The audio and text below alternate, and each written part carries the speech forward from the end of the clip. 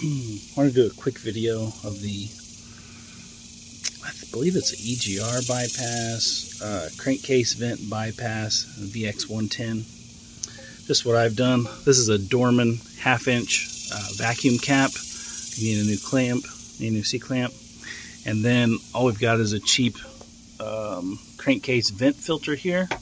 And in here is a brass barb to barb adapter. You could probably use plastic as well. I went ahead and went with brass because it's better. And they came in a 2-pack and I only needed 2.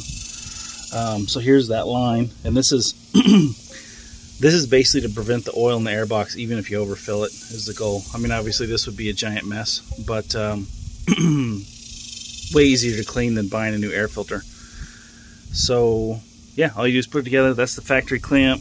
This clamp came with the filter, and then you need to block this piece off. Let me go show you all the parts because I've got a whole set of parts that has not been put on yet.